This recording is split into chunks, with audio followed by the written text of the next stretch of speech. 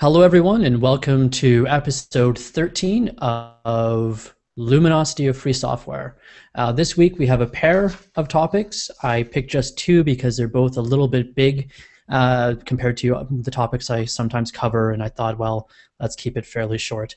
I'm actually joined here in the home office by Marco, who is currently off screen, Marco Martin, who also works on Plasma. He's up for a few days from Italy to work on hardware stuff on the Vivaldi tablet bring up. So yes, he's sitting over there fiddling around with bits of hardware and sticking his tongue out at me at the moment. So this week we, like I said, we have a pair of topics. We're going to be looking at open build service, and we're also going to be looking at the question of why we work together and why sometimes we don't in free software, in which I'll try to make the case that right now we might be over-diversified, and it might be a good idea to step back and think about the amount of diversity we have in free software right now, at least on the desktop side. So we'll jump right in, and we'll start with open build service. And as usual, welcome everyone who is either in the Hangout on Google+, following the live stream on YouTube, or in the IRC channel on irc.freenode.net in #Luminosity. And there's a few people in there right now. So hello to everybody. So the first topic, open build service. What is it? Well, if you're building a distribution, you need to build packages. And in this day and age, no one's really going to want to build all the packages on their simple home machine. They're going to want a bunch of servers somewhere that are chewing through packages. And this is for a lot of reasons. Number one, there's just a ton of free software out there these days. Thousands and thousands of packages. There's a number of distributions that sport anywhere from 4,000 or 5,000 different software packages up to like 10 or 11,000. So there's a lot of free software, a lot of packages, and they all need to be built. Additionally, a lot of distributions target more than one architecture. They'll have versions that are optimized for different families of the Intel architecture, and more are now targeting what used to be considered more exotic architectures, but which are pretty common these days, such as ARM. That's probably the most common, but there's also ones that target MIPS, and if you look at Debian, you can see pretty much all the different chips that are out there, or families of hardware that are out there. So you really end up wanting a lot of servers that you can say, here's a package, build it for a bunch of different platforms with a bunch of different targets.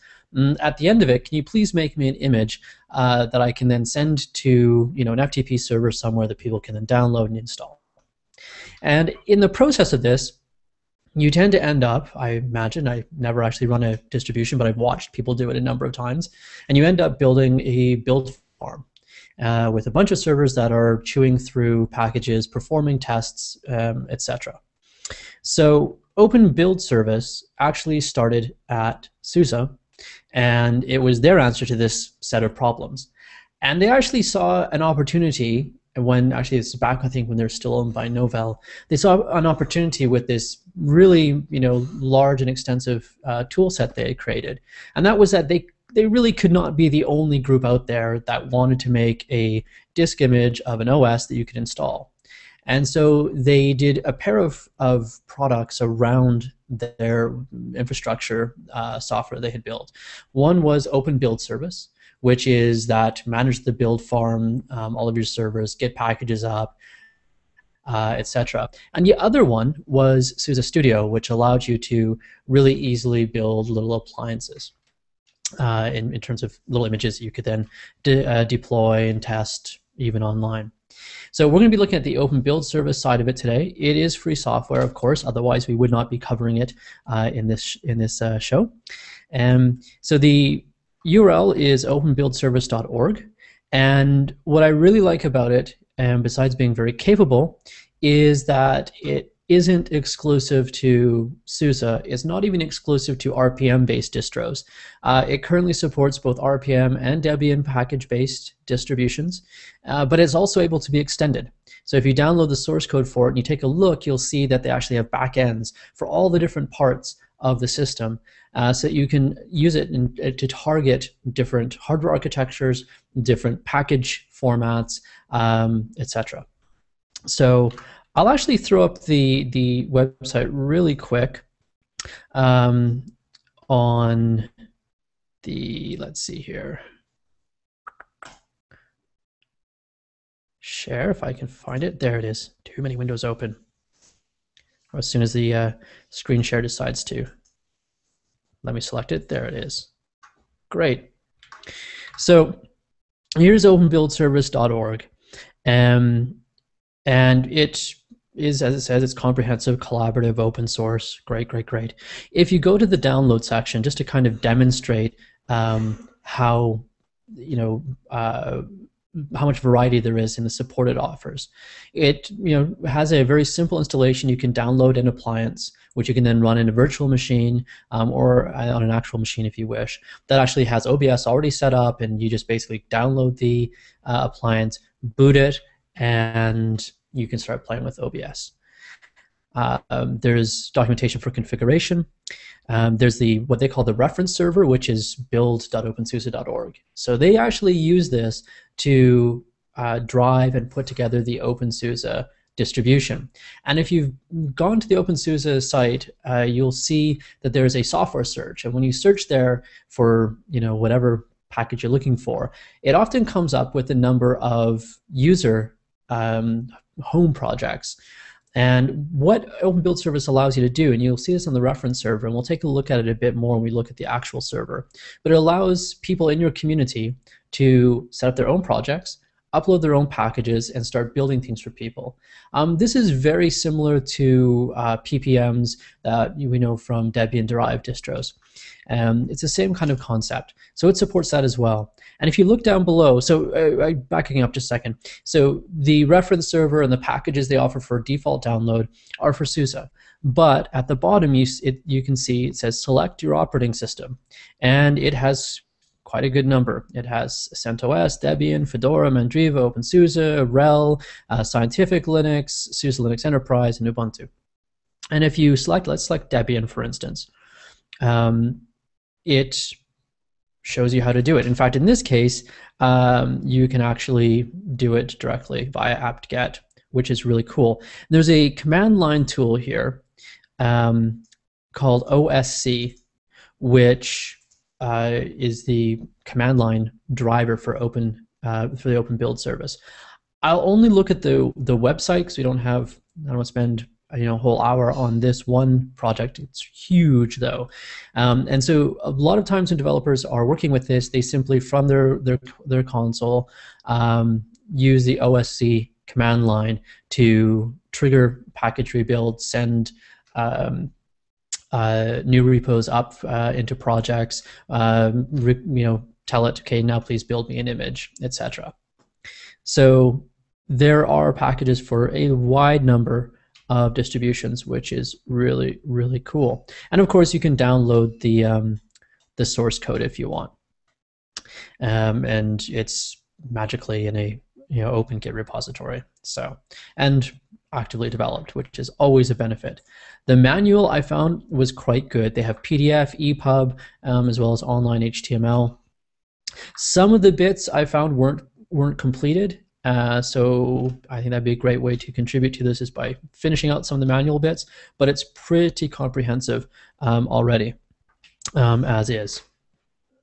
Sorry, I'm just gonna have to just notice the battery on my laptop is starting to go down, so I'm just gonna plug in real quick. Awkward.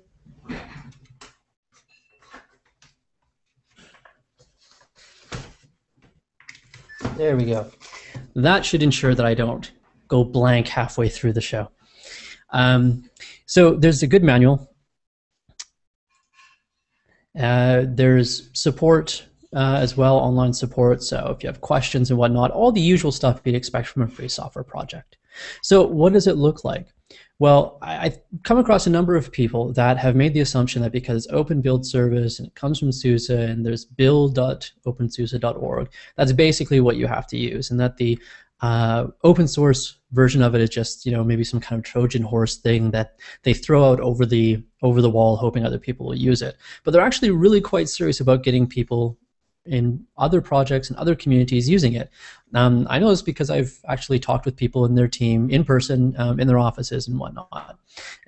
So this is a really important thing for them. They've tried to make it as deployable as possible, which is a really nice difference, I think, compared to some of the other tools we've seen from some other distros, where they basically throw it over the fence and it really is not something that you can, you know, realistically deploy in your own machines.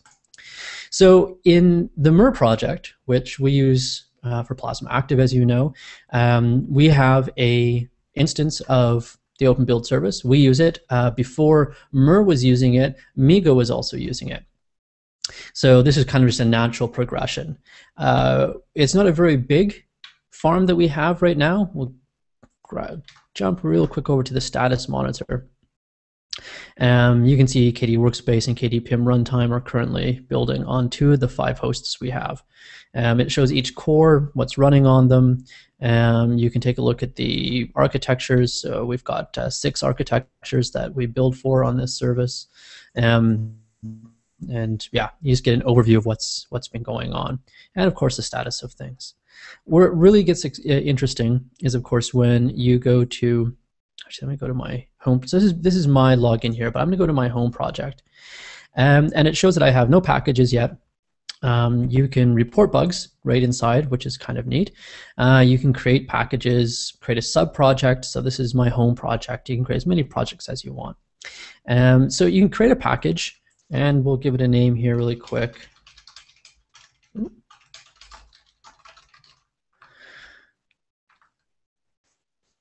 Completely made up. Good enough. Oh, right, this is the package name. There we go. Good. And once I go in, so now it takes me directly to the package, which is now part of my home project. You can edit things, delete it.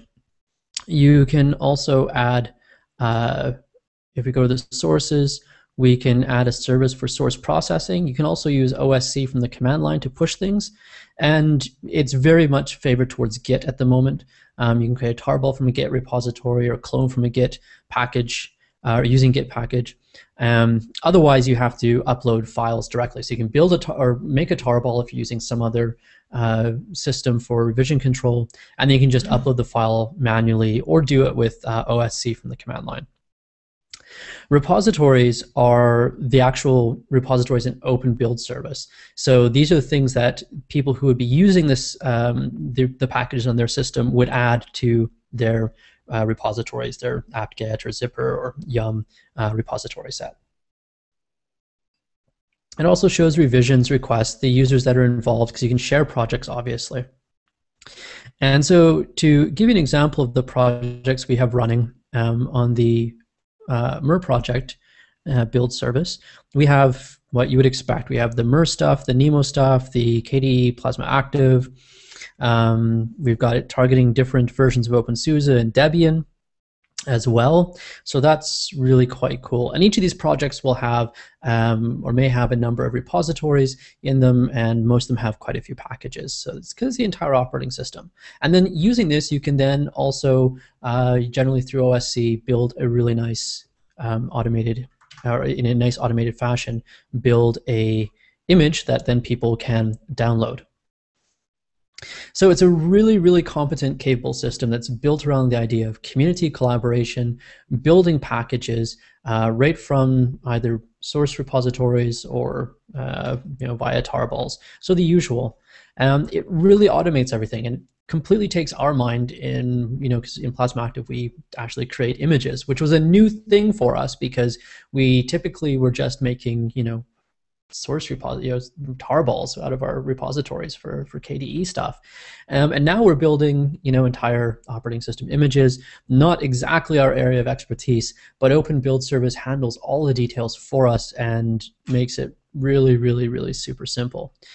In fact, with the Nemo project, which also creates images based on Mer, we share the description files that are used to build images, so that we can share targeting for different, because we basically, for every ARM device that you have out there, you need a different kernel and a different configuration, and it's a mess. And so doing these hardware adaptations is a fair amount of work, and it's fiddly and annoying, and you actually have to have the device so you can test it on it.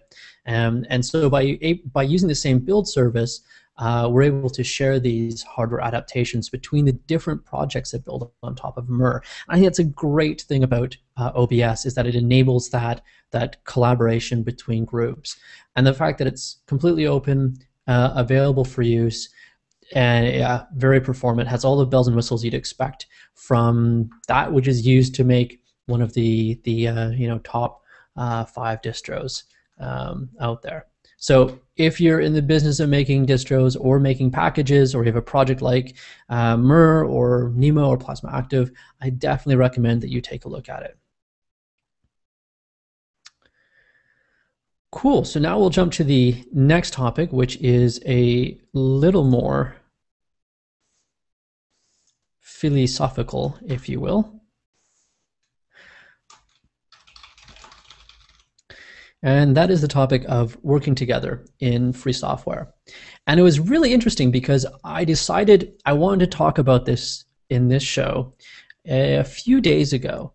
And there was a few things that kind of triggered it. One was I've been watching the number of distros that have been popping up recently, and the number of those distros that have been doing, Linux distributions that is, that have been doing their own thing, completely their own thing, whether that's, oh, I'm going to do my own desktop environment, or I'm going to, have our own package format, or whatever. And this just seems to be following a trend at the moment. I don't think it will last forever, but a trend at the moment where there's a lot of diversification happening within free software.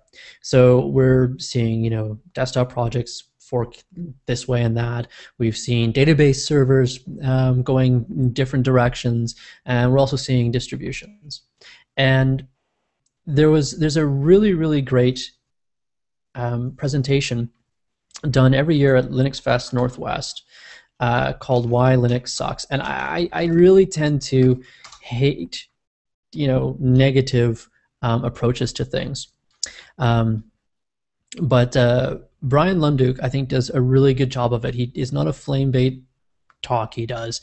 It's really good. He also does a "Why Linux Doesn't Suck, Why It Rocks" presentation the same time, well, right after it. So there's good balance there, yin and yang. But this year's presentation that he did really was all about, why do we have so much variety? And it's a really good question. Now, obviously, variety is not on its own bad. Monoculture is not a good thing. It's not like we want a single entrant for every category, because then, yes, we end up with a monoculture. It does a number of things. One, it means that there is a larger security target. It makes it harder for the bad guys to take advantage of flaws, and harder for the good guys to respond. It also tends to retard progress and innovation, because people are people, and if you don't have other groups trying new and interesting things that maybe you wouldn't have thought about, or doing it in a way that you might not have done, and it creates this friendly, it's sometimes non-friendly, but often friendly competition that spurs progress. So having, a couple of entrants in each category is great. It allows us to experiment. We don't have to get it right the first time. We can get it right one of, the 3 or 4 things that are going on. And if one project goes sideways or off the, deep end, then we have the other, products to fall back on. So I'm not saying we should have just one, thing in each category. But I do wonder if there's a bit over diversification at the moment. And I thought it'd be really interesting to kind of step back for a moment and ask the question that's at the root of it, at least in my thinking, which is, why do we bother to work together in the first place? And why don't we at times? So the why is pretty simple. I mean, besides the fact that it's enjoyable to work with other people, there really is the base truth that one person can only do so much on their own. And if you expand that to 5 or 6 people, you do more, or you can accomplish more as a team of 5 or 6 people than you would even as 5 or 6 individuals, right? It's that kind of holistic thinking, sum is greater than the, or the whole is greater than the sum of the parts. But really what it comes down to is when you put people together, we create better results in sum. We inspire each other, we challenge each other, when one person in the group has an incorrect answer to something or not the best idea, others probably do. And so you just make better progress. And that really revolves around the whole base concept of why we work together. Free software did something fantastically magical. So free software, or software, when it was really in its deeply proprietary phase, during the late 80s through to the second half of the 90s, we had companies that did have teams of software engineers, and they were putting out some good stuff and a lot of not so good stuff, but they were working together. And free software came in, especially with the GPL, and did something really, really fascinating. And then it said, look, here's the thing, I'll work with me if you let me work with you. Basically, that's how I kind of view the GPL. In terms of from the content creators, not so much. There is a user to creator relationship there too, but the creator to creator relationship. So we have 2 people who are making technology. The GPL gives them the comfort of peace of mind to know that when they give back, what they give into that common pool is not going to be taken away by some other group, that everyone is required to work together. Other licenses that are more permissive sometimes are better because you want people to take it away. Other times projects just get so huge that more permissive licensing is fine because no one in the right mind is going to fork the project or proprietize it. But for medium-sized projects or for really big companies, this is a really good incentive and got people working together.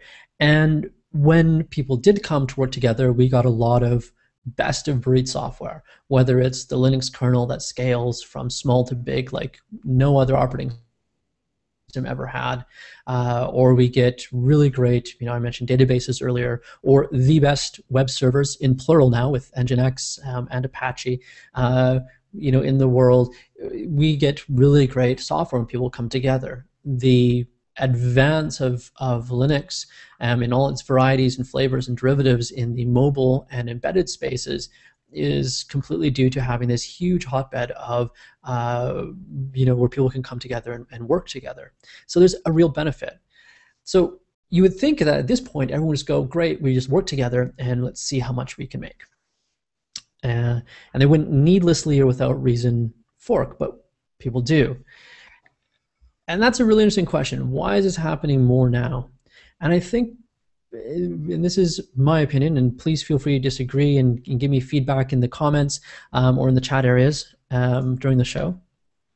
But I get the feeling that a lot of people in free software have forgotten how much is possible because we have larger groups of people working together. I think a lot of people have forgotten how hard it was back when there was less cooperation. I'm not even talking back to that, highly proprietary era of the industry, 80s to late 90s. But, the desktop, if we go back 6, 7, 8 years, 9 years, when there was, not nearly as much interoperability, when there was huge gulfs really between the different desktop projects in terms of, how easy it was and how realistic it was to use applications from one, desktop project in another desktop environment. And that's really changed. We also have so many more third-party applications that take advantage of this. And without that commonality there, those third-party applications wouldn't be nearly as compelling, and some of them probably just simply wouldn't exist. It would just be a highly balkanized environment, and there'd be a lot fewer applications and a lot less great ones. So I think that there might be some cultural loss there. There's also the other side of it, which is that there are companies and non-corporate organizations as well that have entered the free software space looking at how popular it is, how successful it's been, and they're looking to get a piece of that pie. And they're bringing some really old school thinking to it. And the way they think they can get a piece of that pie is to differentiate in what is ultimately a fairly destructive manner. And so they're going to take their effort and do their own thing. And because it's going to be special and different, it will lock people in. It will bring people to their name brand rather than anyone else's. Here's the thing I think that they're missing. Let's assume you do fork a project and you can make it 5% better. The division of labor almost guarantees that your project and the other project are going to both perform far less than whatever gain you're going to add onto it. There are limits. Obviously, you can't just dump hundreds of people onto a project and it will continue to speed up in forward progress. But generally, when we look around, the diversity we're seeing right now, what I really do think is over diversity, is simply retarding and slowing down projects. The projects are still moving forward, but not as quickly as they could. It also becomes extremely confusing for third-party developers who are trying to figure out this, landscape of, well, what do I use? What do I target? What do I rely on? One of the other really great benefits, not only do you create more, but there is that trust that comes with the knowledge that if there are 5 groups working on something versus 1 group or even 2 groups working on something, if one of those 5 groups goes away, no big problem. There's 4 others. I'm not, putting all my eggs in one basket. I'm not going to end up maintaining this software myself or having to migrate to something else. Whereas if there's just a couple of people working on it, it becomes a riskier venture, and therefore there's less trust in it. Adoption slows, and the inevitable happens, which is that fewer users, fewer developers, things move slower. So there's this real erosion in the progress and the quality of free software when there's over diversification. And it's really trying to find, it's almost like a maximization problem. What is the largest, smallest group that we can have of competing or diverse projects in the same space, whereby they can all move forward at a maximal rate without feeling the drag of having too much balkanization. I'll be frank, I think we don't need more than one, and this is going to be completely heretical, I don't think we need more than one package format. I really don't. I think that the days of having RPM and Deb and whatever else you want to throw on the table stopped making sense a decade ago.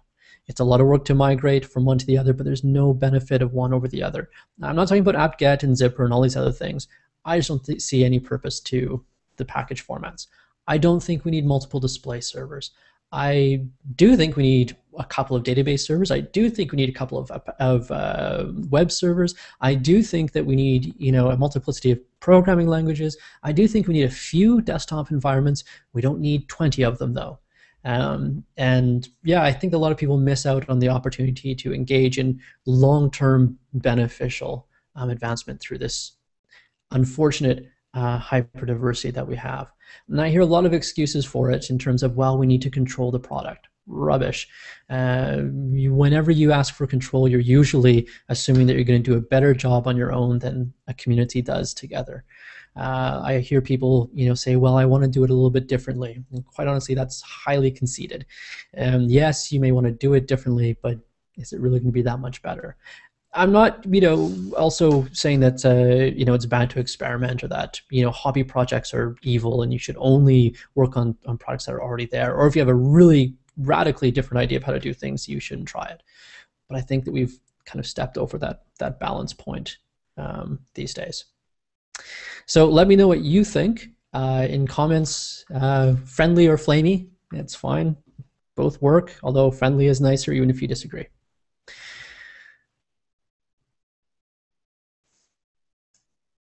So I can find where the bottom third goes. Great. So we'll move on from that bit of philosophication to the Q&A session, which was really great. I got a number of questions sent in. Thanks to everyone who did so. I really appreciate that. Sven Lundkamp, actually on IRC, says, he says, I think it is much easier to create new desktops now because A, the toolkits are better, like Qt 5, explaining MAUI and Qt Razor, and B, there are companies like Canonical and Google Drive and Google on drive their strategy on, and those are both true. It's getting easier to make things like desktop environments, and it wouldn't be easier if we had over diversified in the early days, which means that if we over diversify now, we will end up making things that should be easier in 5 years harder. We're not done yet. So yeah, which is, by the way, one reason why when I saw things like MAUI and Qt Razor, and not just me, but other people in the Plasma team, we all thought, how can we work together? So I know Martin Graceland has reached out quite a bit to the Qt Razor people when it came to looking at what could we replace KDM with in Plasma Workspaces 2. We had a meeting with the MAUI and Qt Razor people. So this isn't simply saying, for me saying everyone stop your projects, but rather, I think we need to all embrace this concept of how can we work together. But I definitely agree. Things that are a lot of things are easier now, especially with things like Qt and QML, and that naturally will create some buoyance in terms of diversity. And the other side of it is, there's companies, but these companies, I think, are extremely short-sighted. They're taking an old model of thinking. It's basically betting on the Apple and Microsoft model, which is, brand lock-in, consumer control, and make something great with that. It's almost like they didn't pay attention to what happened in free software and open source. There's nothing we can do about the companies, unless you're a shareholder or the CEO or on the board of directors. But as their customers, we certainly can. And in the free software world, when we see companies that start to drag things in directions we don't like, we can actually put the brakes on, vote with our feet, and go somewhere that makes sense for us. So the Q&A session. So Stephen asked, has the idea of having tabs for folder view ever been considered, or would it likely be impractical? So folder view, for those who don't use Plasma Desktop, we took the desktop layer and we decided we didn't want to show just icons there. In fact, we thought that using the desktop for icons was wasteful. We have gigantic screens and you have a billion files on disk. The use a desktop as an icon layer was something that first hit the consumer market in 1984 with the Mac. And back then, they didn't even have hard drives that you attached to it. It was all floppy disks. And so it made a lot of sense. These days, not so much. So we decided to take the icons off the desktop. We're really perhaps the first mainstream, traditional desktop to make that leap, although many have since then. And instead what we did was we made a desktop widget, which you can also use full screen, so you can get the old school thing back if you want. But it is at its heart a nice little widget that you can resize and put wherever you want on screen. And it can show the contents of a folder. And the folder can be local, it can be remote, it could be a desktop search query. So anything that you can view in a file manager or even really in the search dialog. So he asked, have we ever thought about putting tabs in there? And I guess the idea is, well, we have web browsers that are tabbed, we have file managers that are tabbed, why not folder view? I think it would make folder view a lot more complex in a number of ways. It would make the configuration more complex. It would make it more complex for the average person who's using the system to wrap their head around. You'd have to work in how does that UI work. But there's a really good answer for this, and that is you can tab any widget you want. There is a grouping desktop containment. So what we also did with Plasma is we said that the things that appear on screen, whether it's on a panel or on the desktop layer or on the dashboard that you can pop up, it isn't just a static, hard-coded layout system. These are also plugins, and they decide how to arrange the content of, say, your desktop.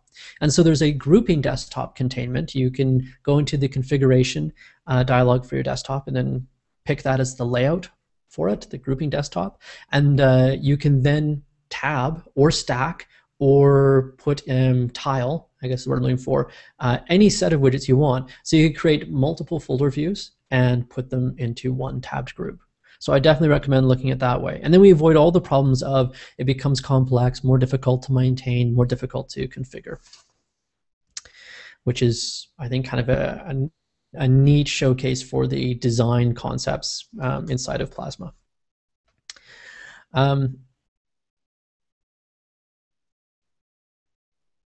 John Misa wrote, the current K-parts technology in KDE libs is a powerful way to reuse portions of QWidget-based applications. For instance, the ocular part can be used to embed a document viewer inside another standalone application, such as the Reconc web browser.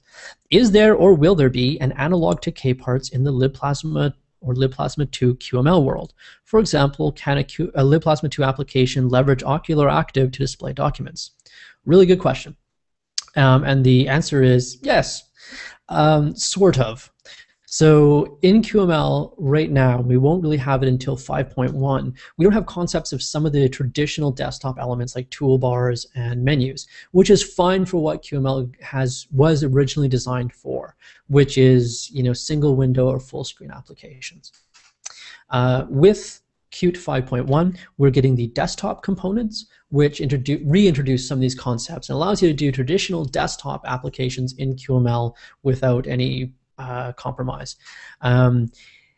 So with that caveat in place, Ocular, using that example, which is PDF and document viewer, can view all kinds of document formats that comes out of the KDE community. We use that in Ocular Active, or what we call Ocular Active. It just shows up as book reader, really, or active reader, the binary is called.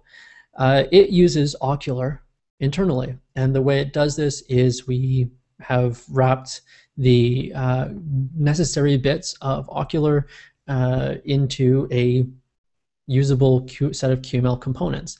And QML allows you to install such sets of components into disk, and then people can say import, org.kde.ocular, for instance, and get all the components there.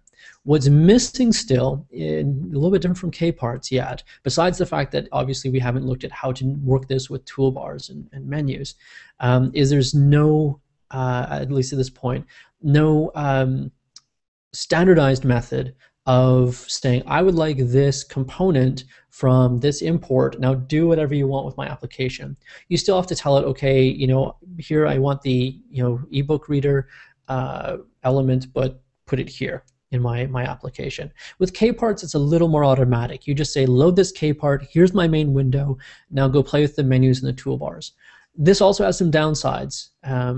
You see toolbar and menu bar flickers. Sometimes you get multiple items in the toolbar, keyboard conflicts. So I think there's room for improvement there. But we already have the hardest bit, which is how do you share components in a very neutral way.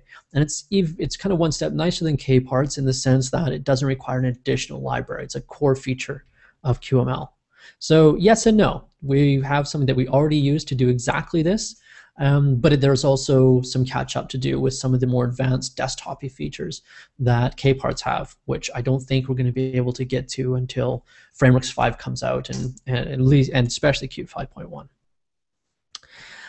Red Steak Raw wrote in asking, with the recent Google fork of WebKit and Qt Quick 2 using V8, which direction do I think the Qt project contributors will go? Do I think the fork of WebKit will affect KDE in any way? I think it's really too early to say whether that fork will affect anything. WebKit is probably one of the most forky projects ever. It has been forked more times than maybe it's the world record holder for this now. What often happens is the forks come back and they defork, and they usually often forks are used as an experimentation. And either one of two things happens. The rest of the world looks at the experiment and goes, that's a really good idea, and everyone adopts that version. Or, which is what happened with the original WebKit, or they look at what's in this fork of it and go, those are some really good ideas, and fold them back into the main line. Whether that will happen with this or not, it's like way too early to know. I don't know. What will Qt quick people do? Well, they're actually, and have been even before this happened, working on a ECMAScript runtime environment to replace the use of V8. And the reason for this is very simple. JavaScript is not strongly typed. Anyone who's used it knows this. It does have some basic ideas of types kind of somewhere in behind the scenes, but it's not strongly typed. Qt is, and QML also is. So your properties have types. When they're using the generic V8 engine, they have to proxy these objects in, and when they're in the V8 engine, all the type information is lost. So you end up with more memory overhead because you're doing bookkeeping outside of the JavaScript environment. Additionally, they proxy in a lot of objects from the C++ Qt. QString was the classic example, where when you'd bring a QString into QML, that would also go into the JavaScript environment. And when it did this, it would not only proxy the object, but it used to copy all the string data. And copying data is expensive, especially in small devices. So now they have all this code in behind the scenes to share the string data, so there's no copying going on. This is already in QML1, but it's still not great. They have multiple copies of the same, or multiple representations of the same object. They're not copies of the same object, but for every one object in QML, there can be as many as 3 objects, one in Qt, one in the QML bookkeeping, and then one in the V8 engine. Additionally, all the type information is lost, and so you lose a lot of opportunity to do optimizations and sanity checking in the runtime. So they're building a ECMAScript engine. I believe they first blogged about it in April of this year, and it's specifically designed for use with QML. So it knows about Qt data types, QObject, etc. natively.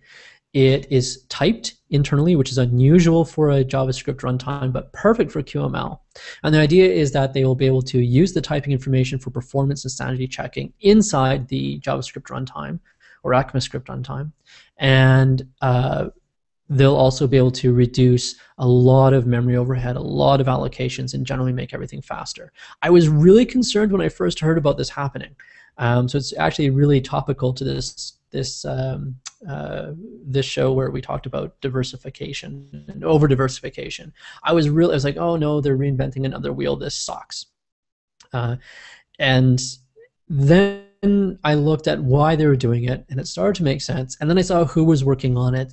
Lars Knoll, and Simon Hausman, which are 2 guys I completely and utterly trust when it comes to these things. They know what they're doing. I mean, Lars was the guy who started what becomes WebKit, so he knows what he's doing. I'm fairly confident in that. But that's how that's going to play out. V8 is going to become most likely an irrelevancy. They recently merged I think a month ago now, merged their experimental branch in with the main Qt repository. It's still in a branch, but it's in the main Qt repository now. So if you want to check it out, you can. Lupovia. That is an awesome name. I wish I had a name that repeated like that. Saigo or something like that. Aaron Aronia. That'd be awesome. Anyways, Lupovia says, I would like to hear something about the state and future of add-ons. It would be great if add-ons would become really active soon after the Plasma Active 4 release. Well, good news. We are planning on doing exactly that. So we are wrapping up right now, actually, the upload and management side of it, both for having your own storefront, should you wish to have a storefront. I need to do a show eventually on, or a segment on the show about Bodega, which is what drives add-ons. It's really cool because we're not going to be the only ones who can have a storefront. Anyone can have a storefront on their website or wherever they want, using the content that's in the warehouse. So it's really cool. But the other side of it, being able to upload applications, being able to even use our build service, build.merproject.org, again, very topical given that I covered OBS tonight, our open build service. Being able to bring your builds from open build service and have them injected directly into the add-ons will be there. And we'll be allowing people, independent authors who are writing books or stories, there'll be something there for you, artists, something there for you, as well as application developers. And eventually we'll get to music and the whole bit. But yes, when perhaps not when PA4 is released itself, but when at least by, and probably significantly sooner, the next, well, we have some development timelines that are around 2-3 weeks to get the last bits of this done. Definitely before the Vivaldi tablet ships with it, and not that long after Plasma Active 4 is released. It's a really important part of it, and it's also, again, free software and allows multiple people to contribute content, and anybody who wishes to also have a storefront of their own. And yes, that means if there's things for sale, you get to participate in the whole profit-making business. So really important piece of it, we think, especially since all other content stores out there pretty much are proprietary. So in the IRC channel, it's also been going. There's a few questions in there. So Mr. Bolender, he asks, could I comment on OCS and Bodega in terms of diversification? Absolutely.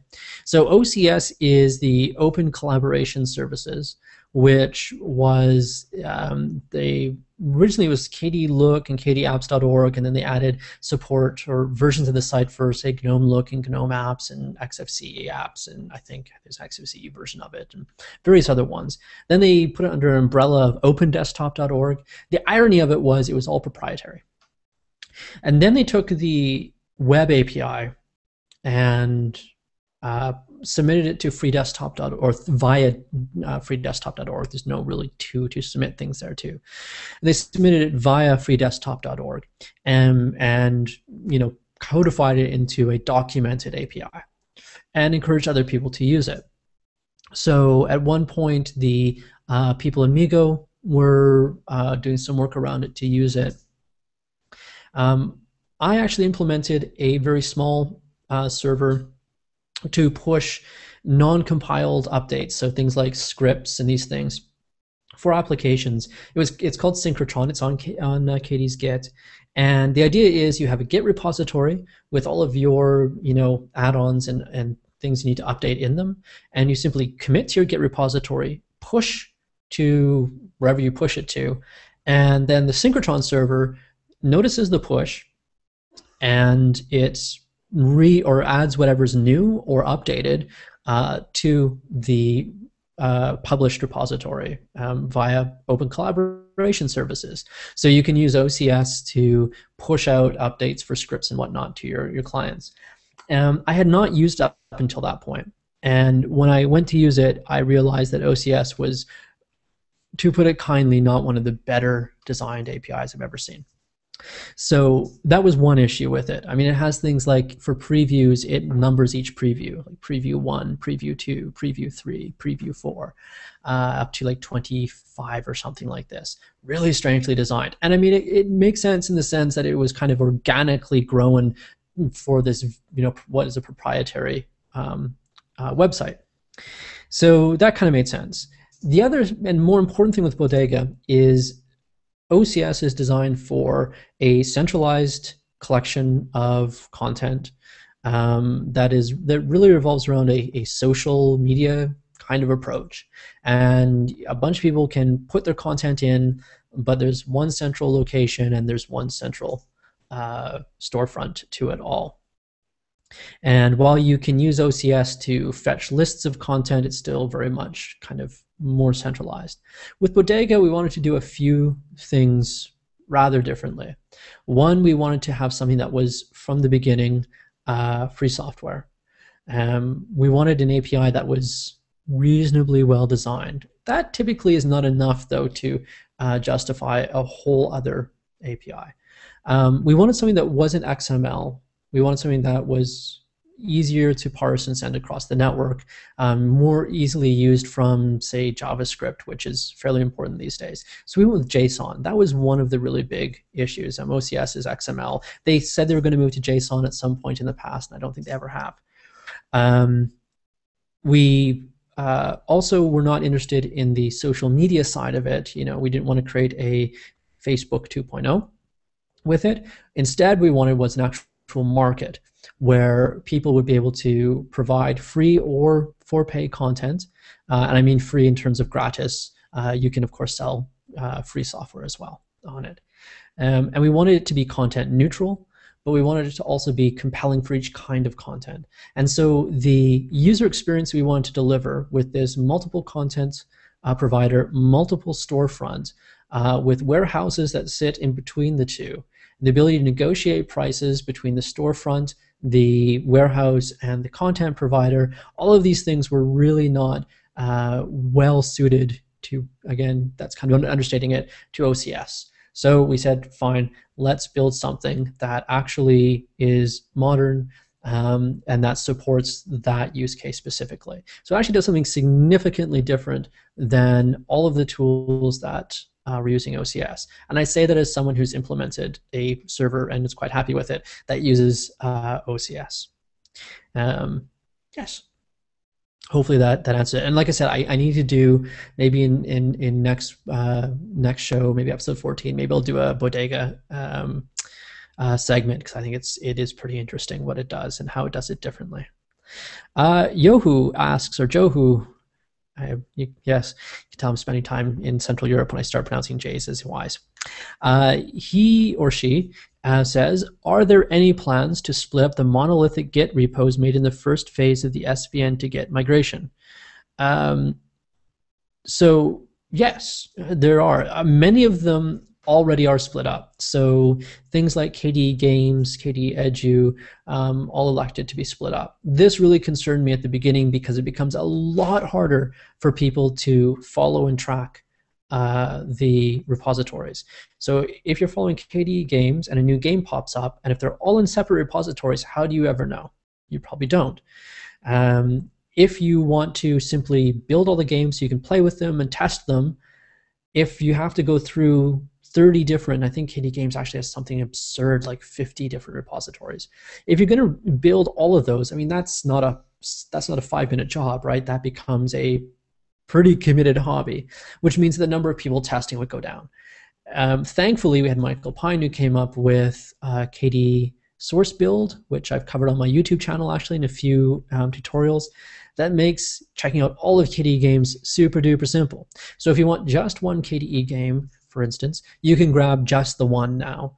But if you want them all, and if you want to track when new ones pop up, you can use KDE Source Build and get them all. So we kind of have the best of both worlds now between monolithic, gigantic Git repositories, but nice atomic repositories that are small and easier to check out. Because if you just work on K-jumping cubes, maybe you want just K-jumping cube source. You don't have to deal with everything else.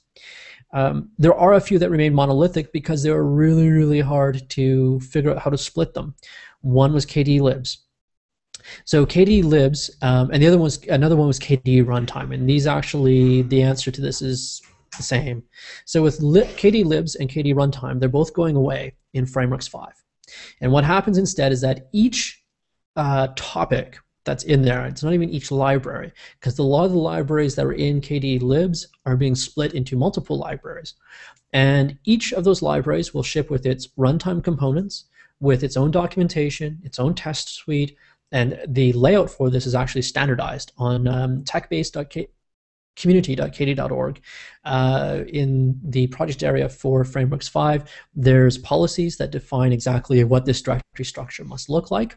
So we'll have some reliability and some standardization, which is really good. I love that, because if I don't have to think, okay, I'm working on this new project, I just checked out the source code, ooh, now the first thing I have to do is spend 10 minutes learning how they laid things out.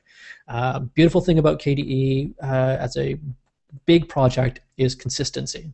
So we're maintaining that. But with Frameworks 5, KDE Libs and KDE Runtime are going away, and instead we're going to have a whole bunch of compartmentalized topic-based Git repositories. So we'll have one for karchive that just opens zip files and tar files and bzip2 files.